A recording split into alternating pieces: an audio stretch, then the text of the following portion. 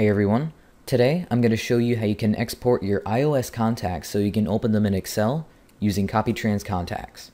Now this program will work with any iOS device, whether you have an iPhone, iPod Touch, iPad, or an iPad mini. So as you can see, I already have CopyTrans Contacts installed, but once you're ready to download it for yourself, you can go ahead and click the download link that's beneath this video. So once you have CopyTrans Contacts open, go ahead and connect your iOS device to your computer, and you'll start to see all of your contacts begin to appear inside of the program. Once everything's loaded up, go ahead and select the contacts that you want exported to Excel, and click Export Selected. And now we're going to go ahead and export these to our desktop. And from this window, you can select the format that your contacts are exported in.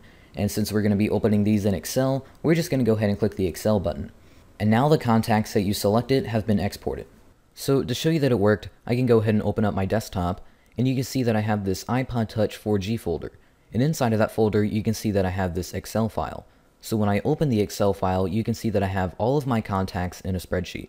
So that's about it, guys. Thanks for watching this video, and I hope you found it useful.